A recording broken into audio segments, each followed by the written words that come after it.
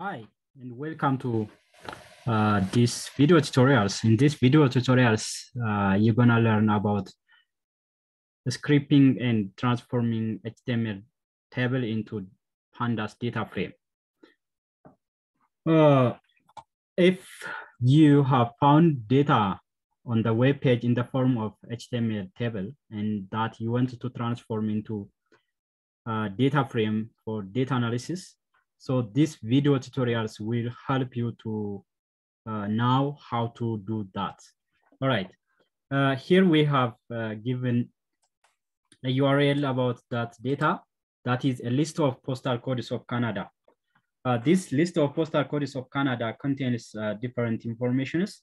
Basically, this table contains postal code, borough, and neighborhood.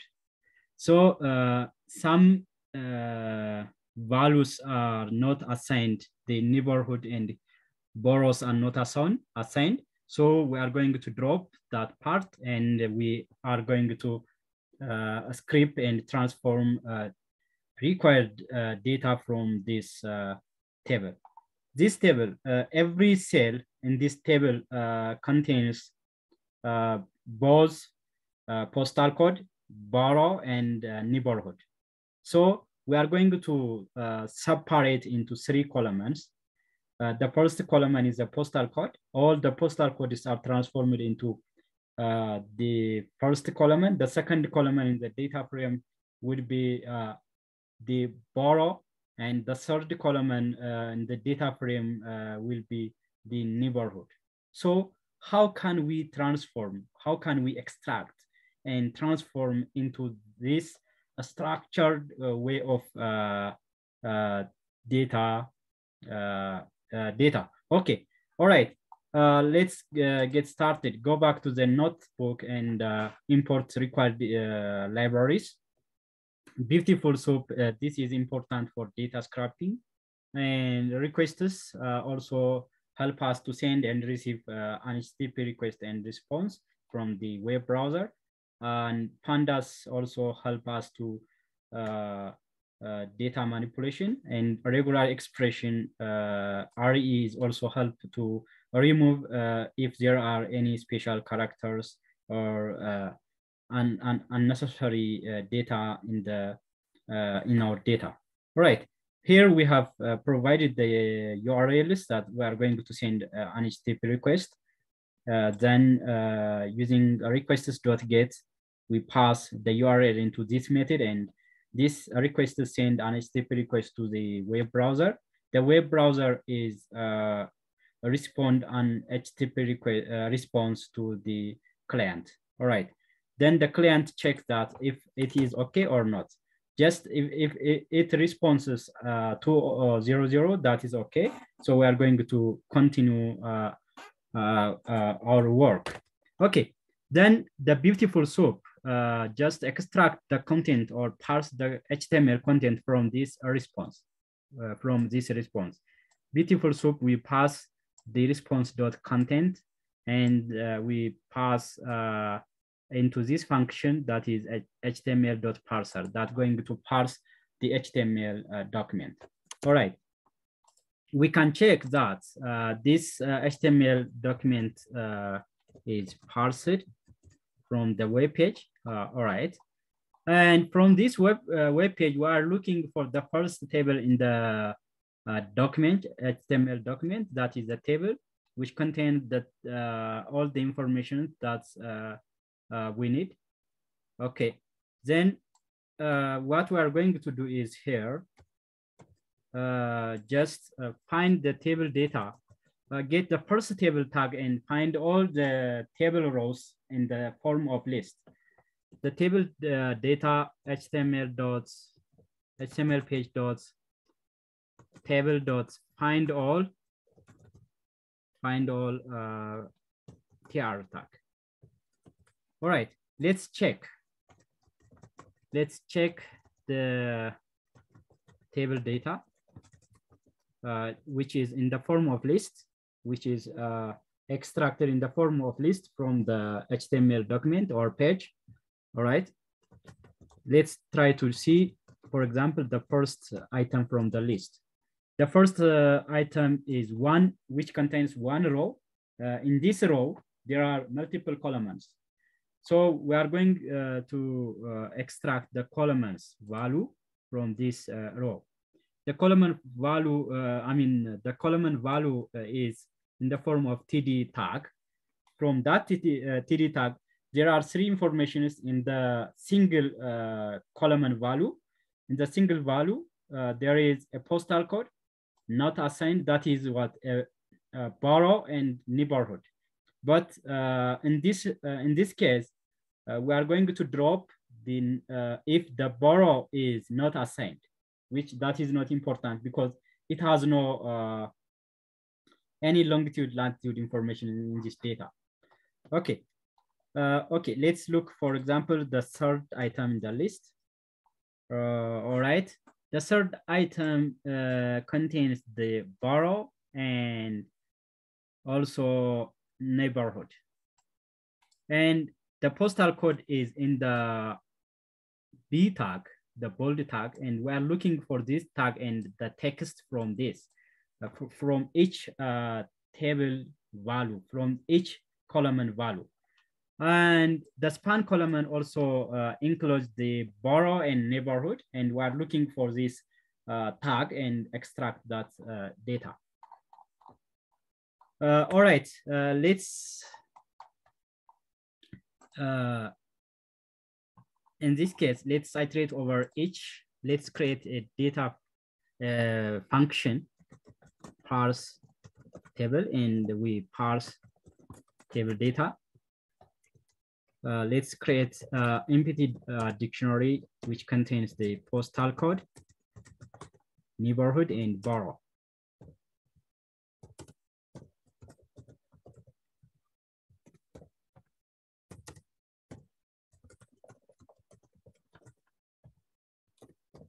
And we are going to iterate over each table data.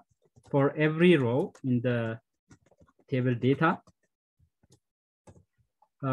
here, from this, let's find the TD tag. The TD tag,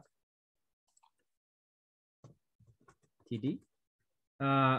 From this, we find a single TD, a single TD.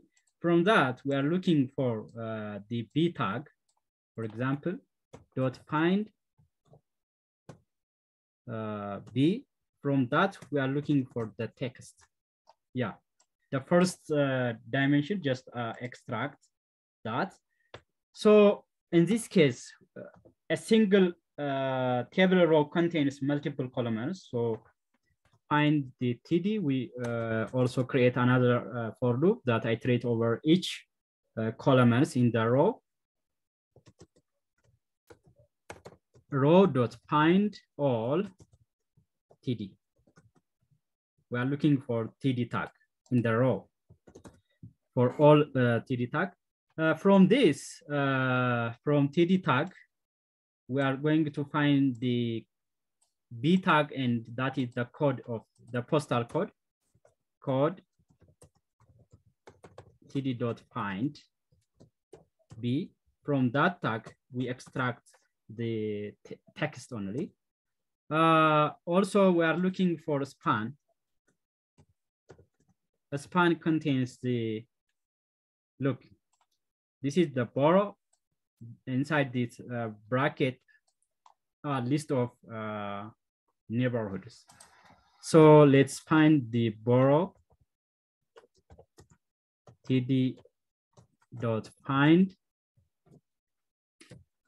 span. From that, we just get the text. All right. Now, this probably, for example, if we, let's try to see the first item. The first item, the borough is not assigned. So we are going to just skip if the borough is not assigned. Skip if borough is not assigned. If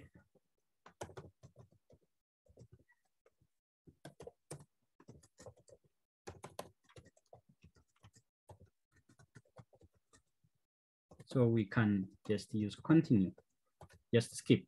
All right, now let's get back to the third item in the list. From this item, the boroughs and the neighborhoods are in the same a single string. So we are going to separate the borough from the neighborhood. So we just split this using the right side bracket. For example, let's split this. Split using right side bracket, and let's try to see. Just a single data in this borrow data is split into two list items. The first item is the borrow, and the second item is neighborhood. From this list, we are going to just find the first item as a borrow. All right. Now, borrow dot split using right side, and from that we get the first item. All right, what about the neighborhood? Here the neighborhood is also the second item, but we are going to use a regular expression to extract that. So regular expression is important in this case. Let's try. Find all from that which contains this dot the square. Okay. Then separate. The data is this and pass this. All right. That is find just inside the bracket only from that single data. And from that, just put in the list, and from that list, all are in the first item, a single item in the list. So we are going to just find the indexing mechanism and we extract. But still, each neighborhood in this is separated by forward slash. That is not important in our data. So we are going to separate each neighborhood in a single borough is separated by comma. So we are going to split this, replace this by forward slash. Here, look for this data. The forward slash contains both side spaces. So we are going to avoid that space and we replace by comma. Exactly. This is the data that we want, we need, neighborhood data. So we just replace that here. Neighborhood, borrow dots, regular expression dots find all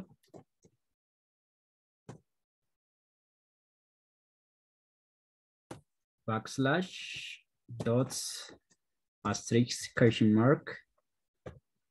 We put this and we pass the borrow underscore this data. From that data, we just extract the first item and replace forward slash by comma. The comma has no space, just put it. And finally, we are going to append into the dictionary. Append into the dict data postal code. Append the code.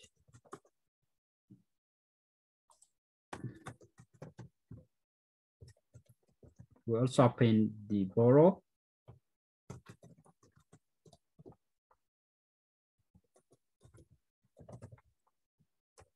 And finally, we append in neighborhood.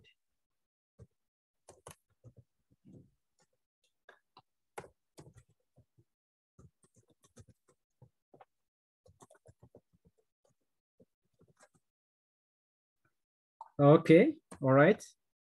Now we are going to return that data, return the dictionary data.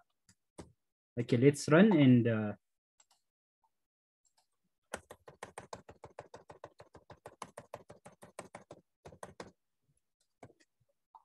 okay.